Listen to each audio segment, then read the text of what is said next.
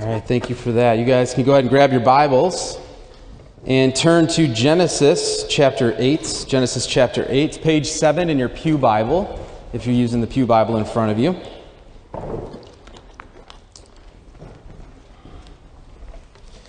And if you're just joining us again for the first time, we are in a series called In the Beginning, where we're looking at the first 11 chapters of the Bible in Genesis.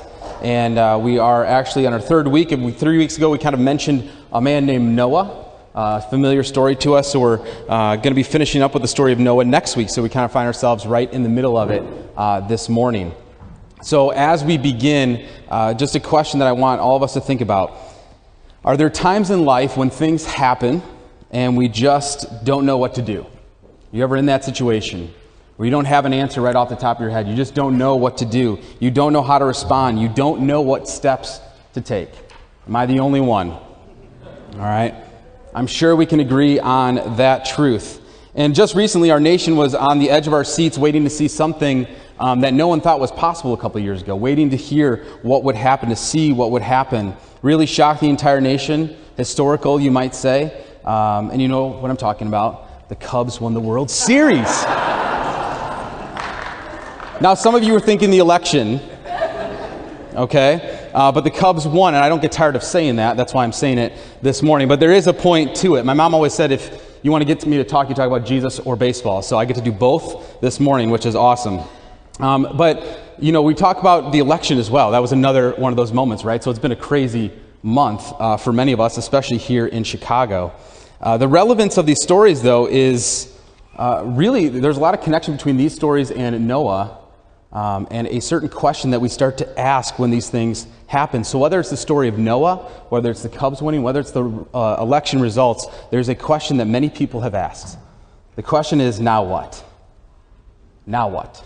Okay? So if you think about the Cubs, more of the lighthearted in nature, not for some of us, but when you think about that, the question becomes, okay, the Cubs have this 108-year drought, they win the World Series, and then they have this massive parade, and then life goes back to normal, right? Nothing really has changed in my life personally.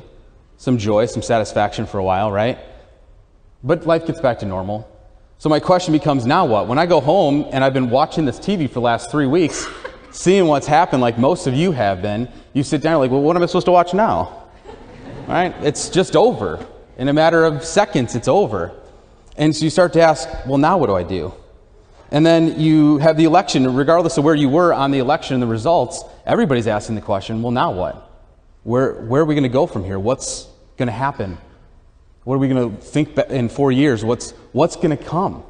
And so we ask this question, now what? And when we ask that question, there's a few things behind it. I think there's an anxiety, right? Kind of this anxious feeling, I'm not really sure. There's a concern or an uncertainty with that. And we're really looking for guidance. When we ask that question, now what? We want somebody to say, here's the next few things that are going to happen. Here's the next few steps to take. And that's what we're looking for when we ask that question. When they say, I don't know, it's frustrating, right? We ask this question, now what, all the time, in little things and big things. For some of you, you're here, and it's more of a personal thing for you. You're asking the question, now what, because of things that are happening in your life. Things that might be different than someone else. So it's a job loss or a job change, and you're asking, well, now what? What do I do? Maybe it's a relationship and you don't know what's coming next, and so you're asking, now what? And it's a question that all of us ask. We're asking it now in big things, and we're asking it, I'm sure, in more personal things as well. And so I'm guessing in our story this morning, as I was reading it with Noah, that this is a question that would have come to his mind quite a bit. Now what? What's next? What am I supposed to do? And so let's go ahead and read Genesis 8 together. I'm actually going to start chapter 7, verse 24, just to lead us into our passage this morning. I'm going to read all the way through for Genesis 8. Chapter 7, verse 24, the waters flooded the earth for 150 days. But God remembered Noah and all the wild animals and the livestock that were with him in the ark. And he sent a wind over the earth, and the waters receded. Now the springs of the deep and the floodgates of the heavens had been closed, and the rain had stopped falling from the sky. The water receded steadily from the earth. At the end of 150 days, the water had gone down, and on the 17th day of the 7th month, the ark came to rest in the mountains of Ararat. The waters continued to recede until the 10th month, and on the first day of the 10th month, the tops of the mountains became visible. After 40 days, Noah opened a window he had made in the ark and sent out a raven, and it kept flying back and forth until the water had dried up from the earth. Then he sent out a dove to see if the water had receded from the surface of the ground. But the dove could find nowhere to perch because there was water over all the surface of the earth. So it returned to Noah in the ark. He reached out his hand and took the dove and brought it back to himself in the ark. He waited 7 more days and again sent out the dove from the ark. When the dove returned to him in the evening, there in its beak was a freshly plucked olive leaf. Then Noah knew that the water had receded from the earth. He waited 7 more days and sent the dove out again, but this time it did not return to him. By the first day of the first month of Noah's 601st year, the water had dried up from the earth. Noah then removed the covering from the ark and saw that the surface of the ground was dry. And by the 27th day of the second month, the earth was completely dry. Then God said to Noah, "Come out of the ark, you and your wife and your sons and their wives. Bring out every kind of living creature that is with you, the birds, the animals, and all the creatures that move along the ground, so they can multiply on the earth and be fruitful and increase in number on it." So Noah came out, together with his sons and his wife and his sons' wives, all the animals and all the creatures that move along the ground, and all the birds, everything that moves on land, came out of the ark, one kind after another. Then Noah built an altar to the Lord, and taking some of all the clean animals and clean birds, he sacrificed burnt offerings on it. The Lord smelled the pleasing aroma and said in his heart, "Never again will I curse the ground because of humans, even though every inclination of the human heart is evil from childhood. And never again will I destroy all living creatures as I have done. As long as the earth endures, seed time and harvest, cold and heat, summer and winter, day and night will never cease." Let's pray. Lord, we thank you for your word this morning. God, we are so thankful to be able to open it up together and hear from you. So as we continue in the story of Noah, Lord, speak to us. Help us to answer this question that so many of us ask, the question of now what? Let us see that in this story. Let us see it in our lives. Let us look to you for the answer. Let us look to you for guidance.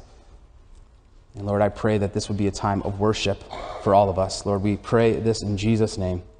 Amen. And so we're going to focus this morning on 3 movements in this passage, 3 major movements and responses that happen in chapter 8. And if you look at your notes, you can see the main point for this morning. The thing that I really hope we all take away from this is don't forget the God who remembers you. Okay, don't forget the God who remembers you. And so before we get into these movements that we see in the chapter, we need to kind of start with verse 1. All right, the last 2 weeks we've looked at the reason for God's judgment, the reason God's judgment was coming on the earth, and then we saw the flood, right? We saw God's judgment and how that happened on the face of the earth. And this week is actually a different week. We get to transition out of that into something much more positive, much more, that will lead us to more joy and hopefully, again, more encouragement this morning. But what happens here is you have this kind of decreation of the world, and now we have this recreation. So really, the last couple weeks, the reason for God's judgment comes, and now we've got this kind of these promises and these glimmers of hope for the future, starting this week and then next week as we're in Genesis 9. But look at verse 1. And it says right at the beginning there, "But God remembered Noah." Okay, but God remembered Noah. And so this is the hinge. Everything in the story turns on this verse. Okay, this is where everything changes. We start to see God remake what's been undone. But God, remember, begins this new chapter, not only in our Bibles, but it begins a new chapter for Noah, begins a new chapter for humanity, for the rest of creation. These 3 words here, "but God remembered," bring a lot of hope amidst one of the darkest periods in the history of the world. Really, nothing's rivaled this since, right? We have the entire world in this flood. Everything is destroyed. And we have, "but God remembered," which is offering us this hope in the midst of a very dark period of time. The first 2 words alone, if you look at that, should look familiar to some of you. But God, right? But God. These are 2 of the sweetest sounding words in all of Scripture, right? And 2 very powerful words filled with grace and salvation. Right? Filled with grace and salvation. When we think of these 2 words together, we kind of think about a very pivotal moment throughout Scripture that's about to take place. Something huge is going to happen. And it's going to be big in salvation history. And what I mean by salvation history, I'll define it for us this morning. D.A. Carson defines it this way. Salvation history is the history of events that focus on the salvation of human beings and issues involving the new heaven and the new earth. So if I can simplify it, it means God is stepping in to do something for his people that only he can do. Okay? God is stepping in to do something for his people that only he can do. And only he can stop a flood, right? Only he can cause the waters to recede, and only he can remake a decreated world. But as I think of the two words, but God, let's make it a little bit more personal. All right, let's make it a little bit more personal. A pivotal moment in our lives as those who follow Jesus. The Romans 5 will be up on the screen here. And this is a very personal one for us, again, who call Jesus our Lord and Savior. It says this, "You see, at just the right time when we were still powerless, Christ died for the ungodly. Very rarely will anyone die for a righteous person, though for a good person someone might possibly dare to die." And here it is. But God demonstrates his own love for us in this: while we are still sinners, Christ died for us. Since we have now been justified by his blood, how much more shall we be saved from God's wrath through him? For if while we were God's enemies we were reconciled to him through the death of his Son, how much more, having been reconciled, shall we be saved through his life? Right? And so you see this personally, this moment where God comes into our lives and does something that only he can do. Enemies of him, powerless, ungodly, unable to save ourselves. He comes in and does something that only he can do. And he stepped into salvation history to do just that. And so if you're here this morning and you hear those words from Romans 5 and you see this is what God has done for you, and you start asking, well, now what do I do? Right? It's very simple. Right? We repent of our sins, of that rebelliousness, of that ungodly living, and we turn to Christ and we say, thank you for what you've done on the cross for us in our place. This is the pivotal moment for many of us that are here today. We can point back to that time where there was that moment of, but God saved me. God took me out of the mess in my life, and he saved me. And so again, just reminded of this as we look at this big grand story of Noah, how personal this can actually be for us and what God has done. So I wish we could do more on that. It could be a whole sermon series, which I'm sure Brandon will probably do a series on that in the future. But we have this closing out of judgment to this recreation. But our main concern this morning, if you look at the title of the sermon, is, but God remembered. So we're going to look at that word, remembered. This is an odd word. Does it mean that God forgets? Does it mean that God forgets? That God remembers? It can feel that way sometimes, can't it? It can feel that way, where we aren't really sure if God really remembers that we're there, or that we're praying, or that we're asking him for things, or that we need him. It can certainly feel like that sometimes. And it wasn't like God was just, this all-knowing being who is looking over this flood-filled earth, and then he sees this ark out of the corner of his eye, and he's like, oh man, forgot about Noah, right? Should really let them know I'm still here. That's not our God.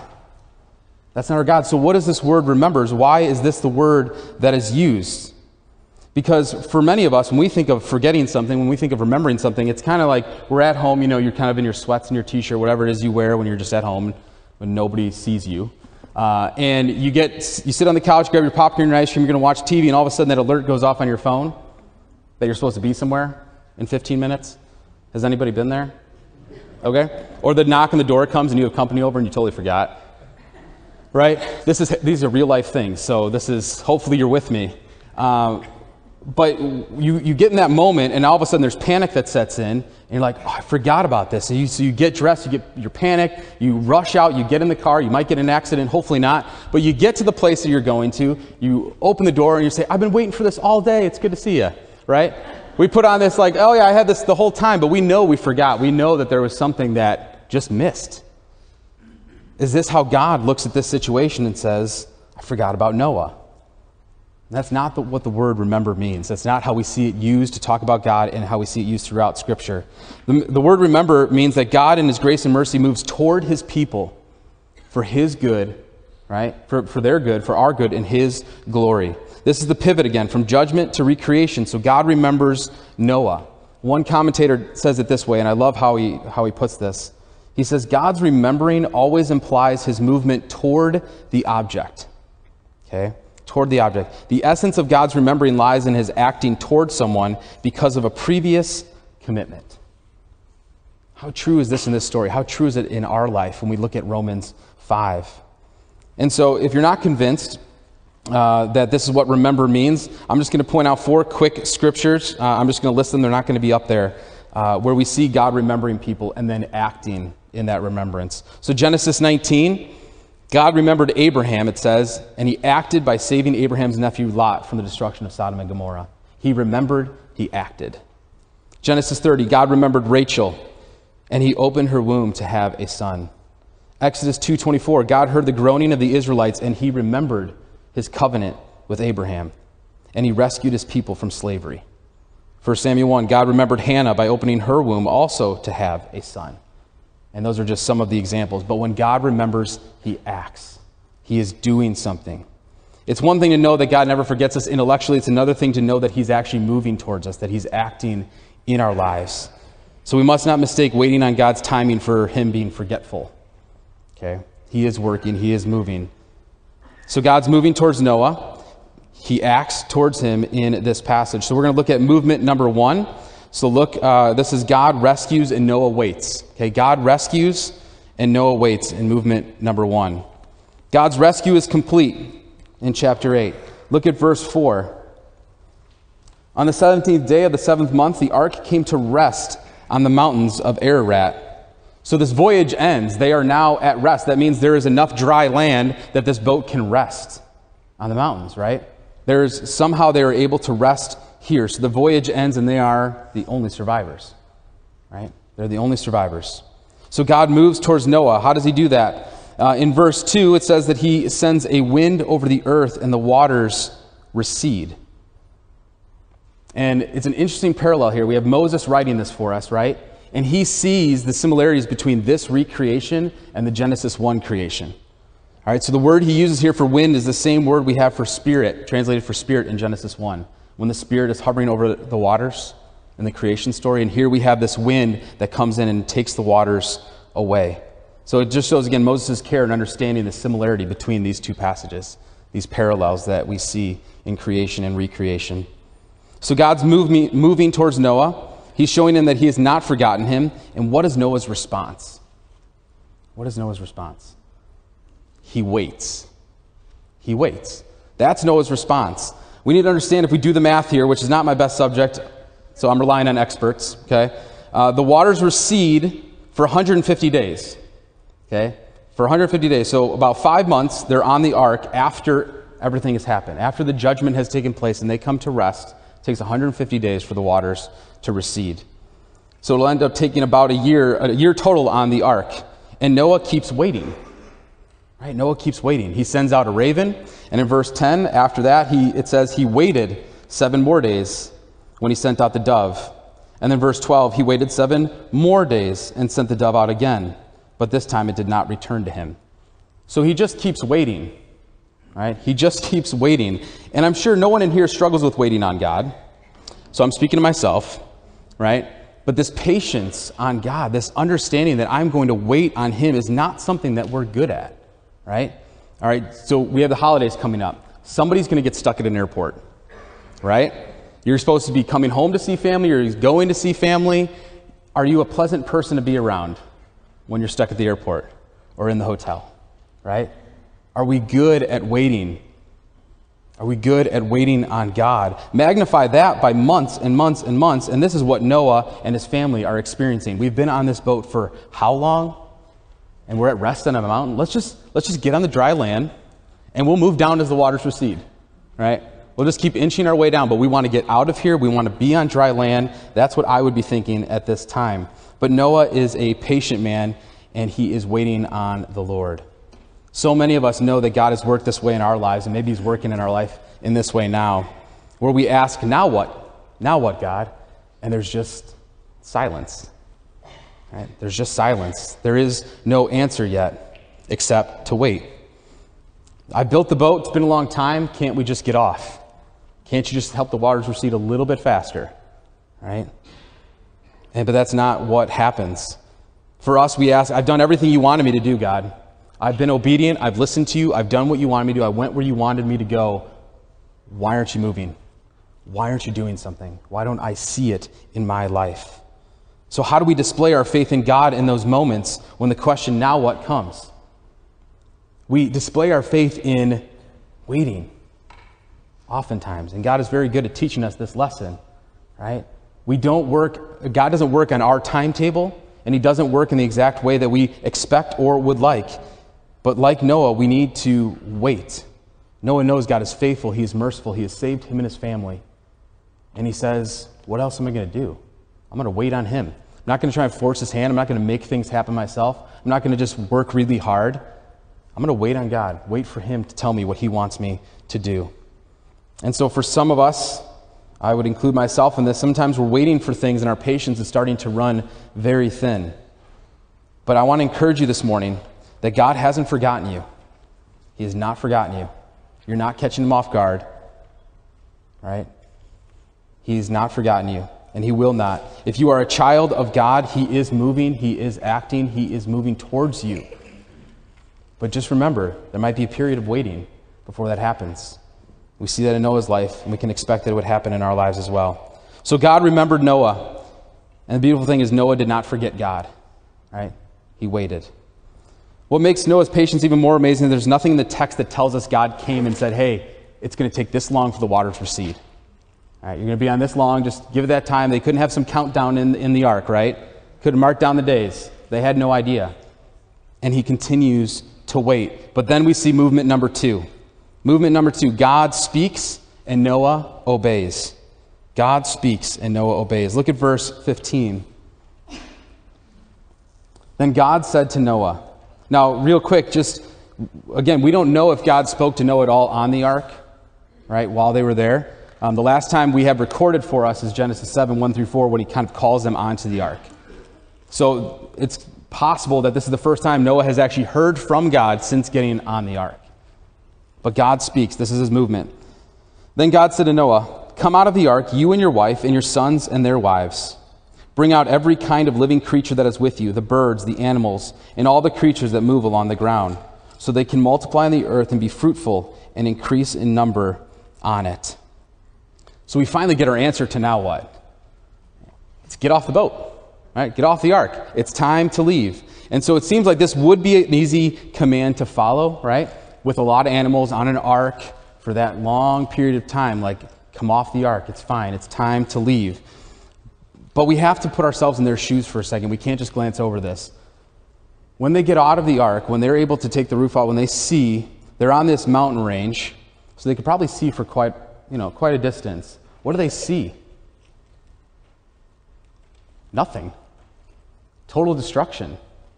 It's not like they're walking in, we see the pictures of Noah's Ark and it's just beautiful, right? They're walking into a world that was destroyed by a flood. And so they come to the edge and we're thinking, oh yeah, come out of the boat. But the question is, what is he calling them out to? There's nothing there. I don't know if you've ever been in those situations where there's just silence. There's nothing. But that's all that would happen. They just look out, there'd be nothing. And so we have to think, okay, God has saved them, but it's almost like it's this sci-fi movie or post-apocalyptic movie where you come out and just there's nothing there. And we think that's just the movies, but this is what they saw. This was reality for them. What do you mean we're supposed to come out? What are we supposed to do? There's nowhere to go. So we can't glance over that. That is a big thing, as they are called out of the ark. But how do they respond? So God speaks to Noah, tells them to come out, and the response is they don't just wait on the ark. Verse 18. So Noah came out together with his sons and his wife and his sons' wives. All the animals and all the creatures that move along the ground and all the birds, everything that moves on land came out of the ark. One kind after another. So we have this obedience. God calls them out and they listen. God calls them out and they obey. Now this is uncomfortable because it's the unknown.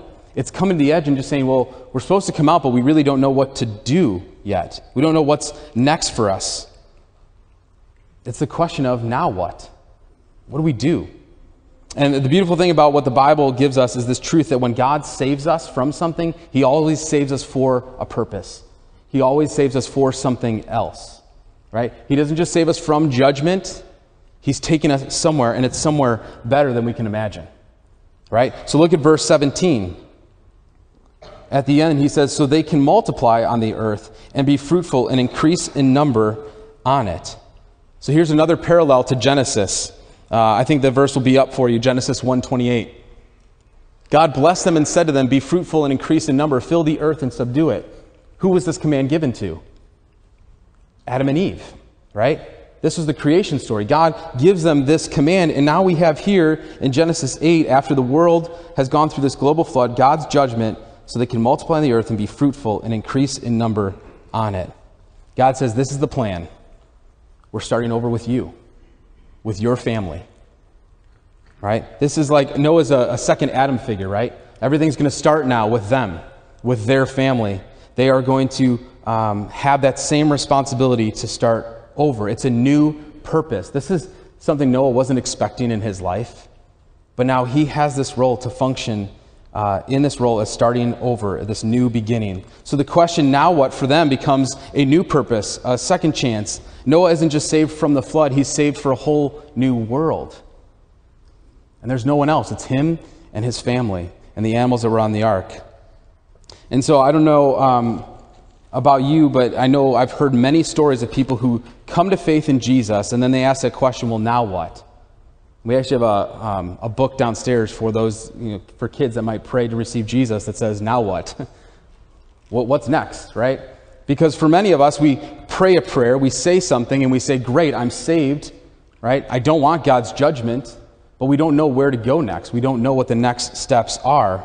And so we need to be reminded of Ephesians 2, and you'll see that on the screen. Ephesians chapter 2, obviously a very popular verse, 2:8 through 9. 8 through 10, sorry. For it is by grace you have been saved through faith, and this not from yourselves, it is the gift of God, not by works, so that no one can boast.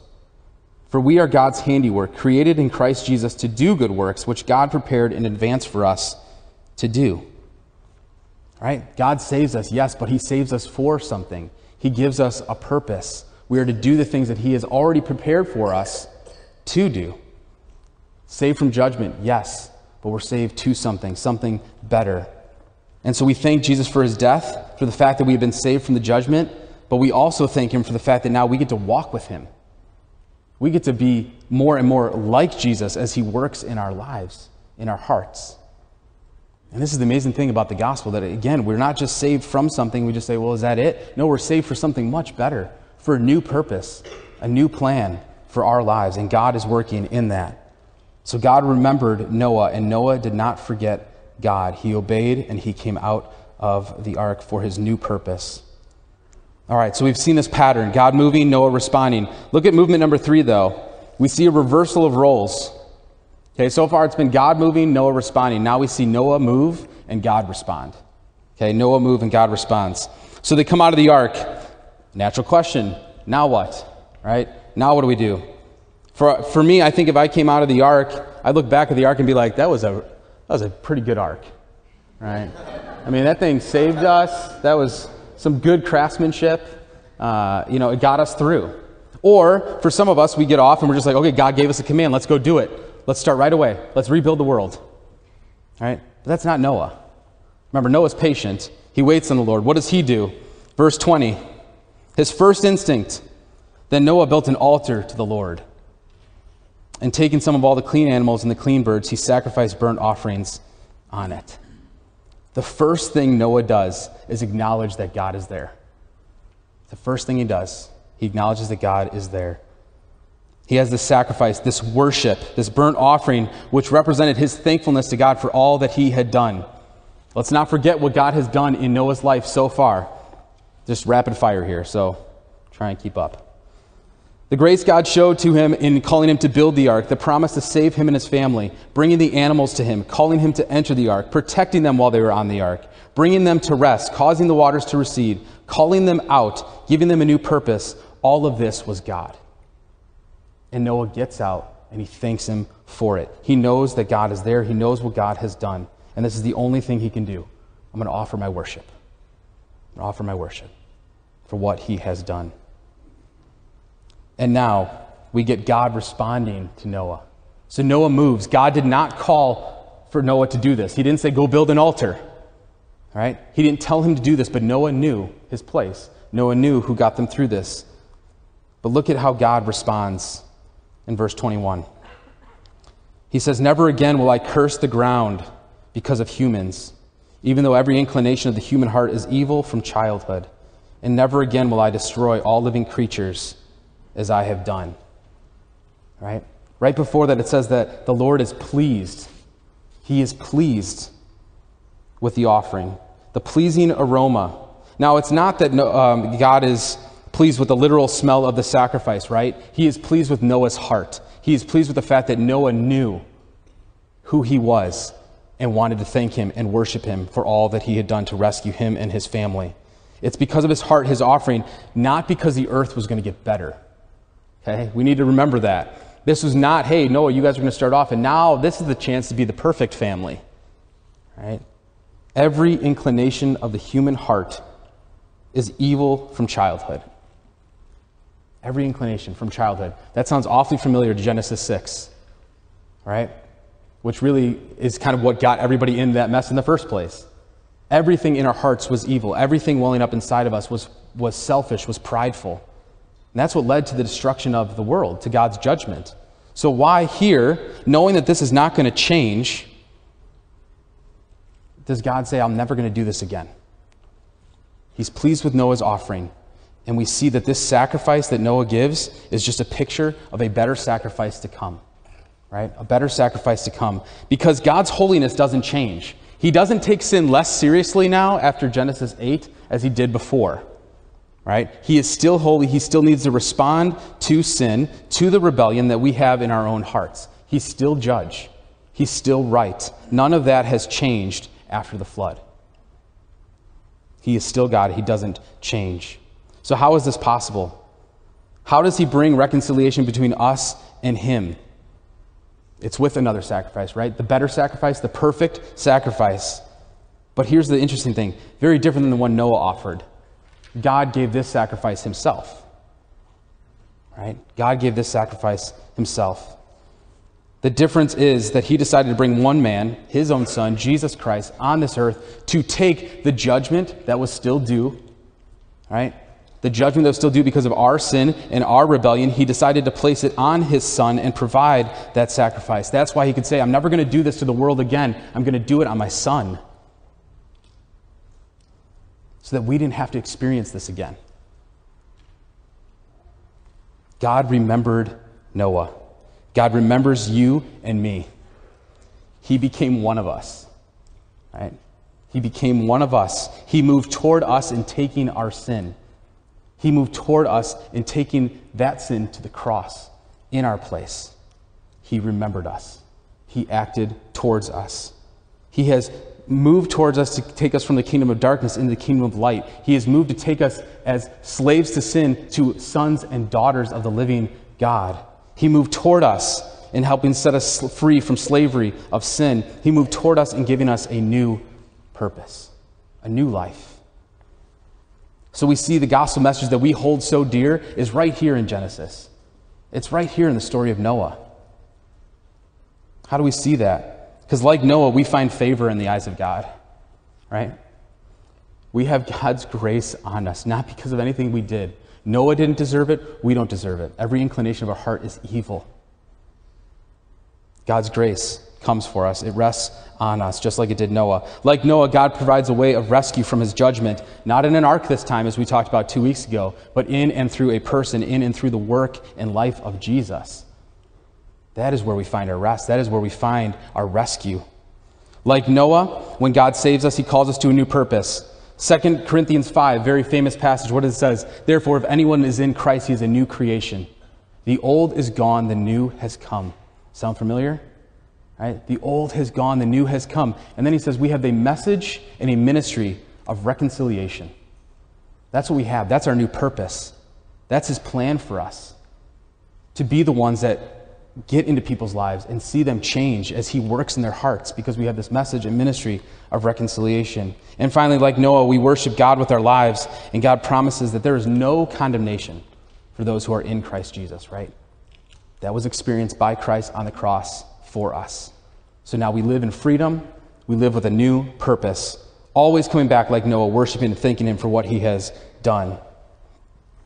And so my encouragement again, as I said earlier, don't forget the God who remembers you, because he does remember you. He remembers us. He acts towards us. So the question is, what do we do? How do we make sure we don't forget? Or should I say, as we leave, now what? What do we do? What's next? Well, we take the Apostle Paul's words to heart in Romans 12. Therefore, I urge you, brothers and sisters, in view of God's mercy, to offer your bodies as a living sacrifice, holy and pleasing to God. This is your true and proper worship.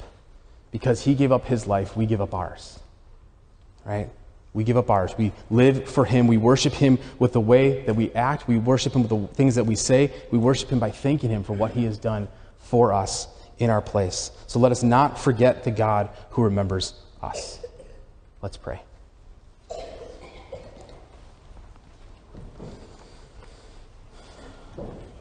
Lord, we